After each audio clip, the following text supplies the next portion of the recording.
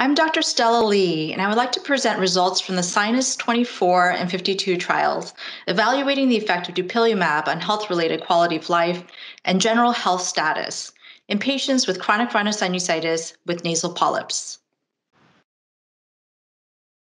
Dupilumab significantly improved total scores on the 22-item sinonasal outcome test, which measures disease-specific health-related quality of life, compared with placebo at 24 weeks, with continued improvements to week 52.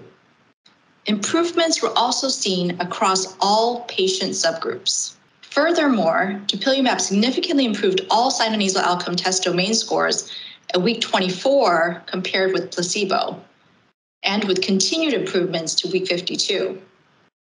Improvements were also seen across all patient subgroups.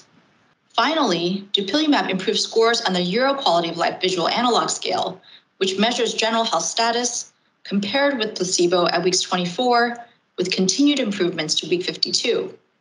Again, improvements were also seen across all patient subgroups. Dupilumab was well tolerated. From this analysis, we have seen that Dupilumab-treated patients with chronic rhinosinusitis with nasal polyps achieved improvements across all aspects of health-related quality of life and general health status.